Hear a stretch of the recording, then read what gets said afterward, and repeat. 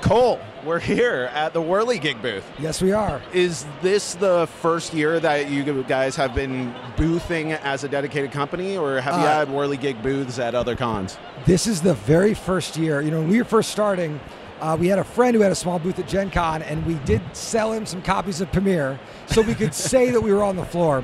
But we've never done it just because it's a lot of work, and my brother Drew really wanted to have a booth.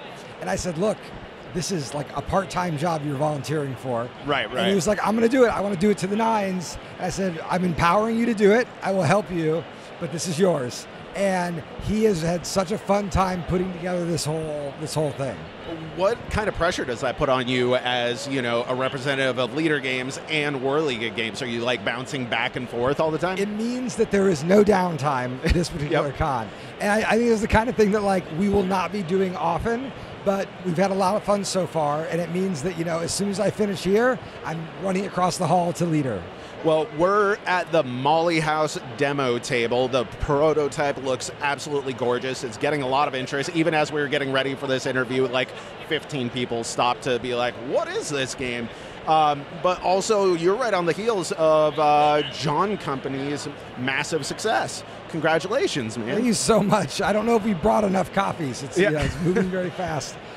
Shut Up and Sit Down did a real number on that one a couple days ago. Yeah, I was getting on the plane, and I was about to set my phone to airplane mode, and moments before that, I got a text message from Drew that said, Shut Up and Sit Down just posted a video. It's 50 minutes long. And I said, my plane is taking off. And he's like, okay, we'll watch it together. And so he had to drive 5 hours alone in a car without having seen it. And so the whole time we just thought like, oh, I wonder what it's going to be like. I mean, I love any kind of engagement with board games, right? Right. And so even if it's a negative review or it doesn't, like that is so secondary just to, it's an engagement with something that you've worked on and cared about. And one thing I like absolutely love about how that video is done is it's an exceptionally good video. I think it says very kind things about John Company, but also it is just like a master class in like long form video content. The conversation around the video has been about the state of discourse of video essays in board games, which is a great subject. And so I get to feel like honored to be like a little footnote in this larger conversation about like, how do we talk about video games, about board games in the video space?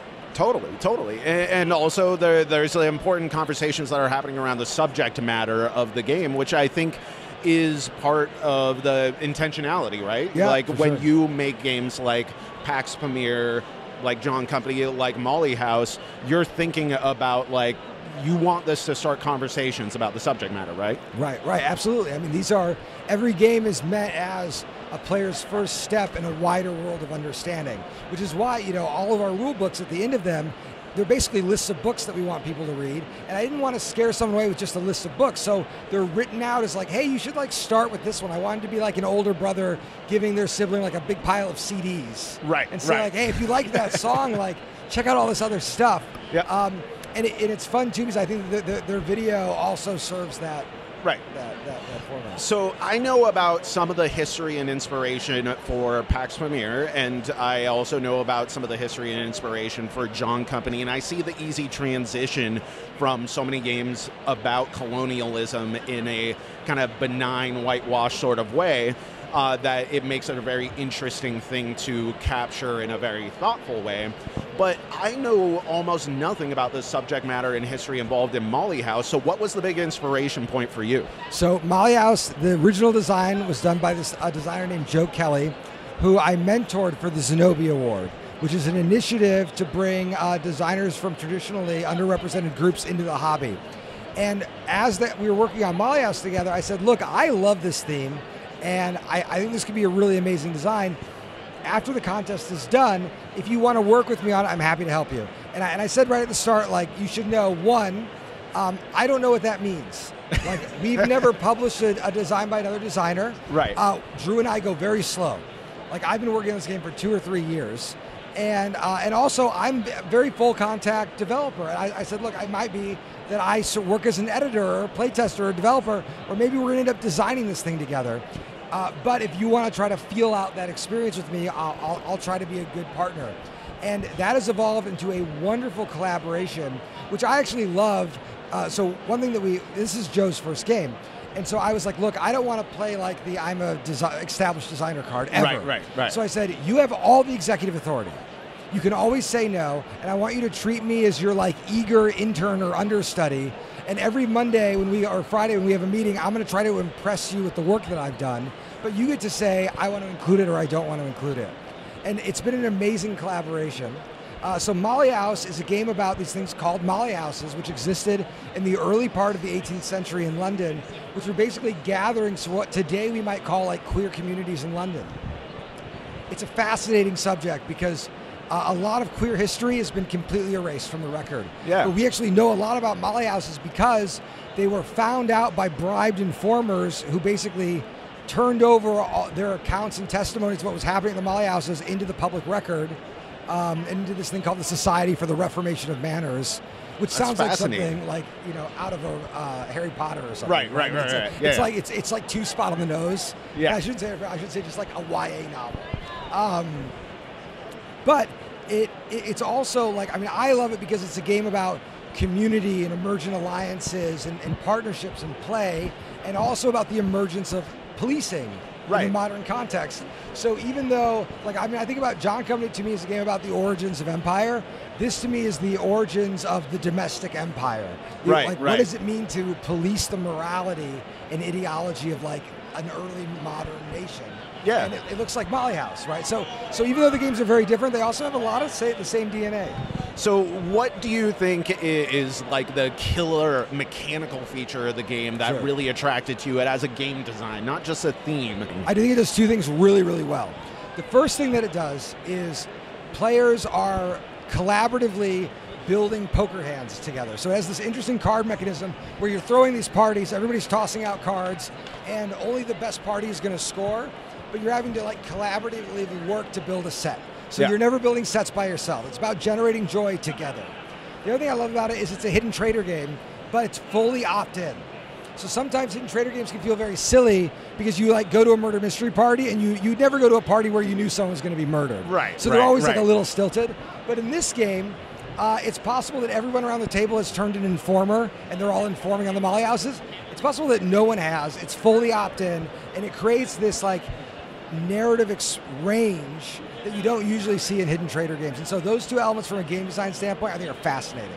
What is the discussion that you want people to have after they play this game, kind of like we were talking about colonialism and John Company? Yeah, for sure. Well, I want people to think a lot about their own communities, where are the places in their life that they're finding joy and finding fellowship, and then think about how that is both quite different and quite similar to this period, right? So whenever we're looking at the past, I always want us to be looking for the moments of similarity, but also really appreciating the moments of difference and the ways in which they can see their own life reflected in the past, but also other lives that could have been, right? I mean, I had, someone wrote me a very nasty comment about being upset that we were covering queer history because it was someone else's history. And I said, no, like, look, I know, like, you're a bigot, let's say, the person who wrote this comment, but your bigotness doesn't stop queer history from being part of your own history. Like, totally. You're a person living today, and your history is also tangled up in this history. Absolutely. And so there's a lot that can be gained from like stepping into someone's shoes and walking around this. And like, look, I'm not a queer person, and I have learned so much from working with Joe, and so much from just trying to immerse myself in this scholarship and the primary record. Yeah, and there's tons of intersectionality. I think people can see whatever oppressed communities that are formed, that there's bigotry around, even if they're not queer themselves.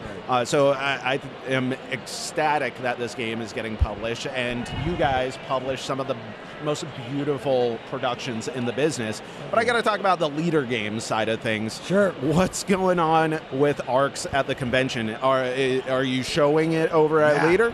You can see it on the table right now. That's like a very late stage production copy.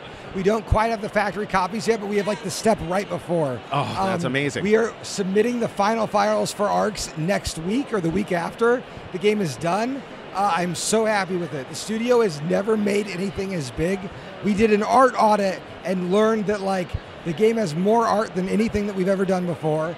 Mechanically, it's like Root plus Oath in terms of the back-end complexity. Right. But at the same time, it's so approachable. And I think if it's I think it's going to be a lot of people's first leader game, and I think it's going to blow their minds. I'm so excited for that game. Like I like everyone, I just want to get it to the table.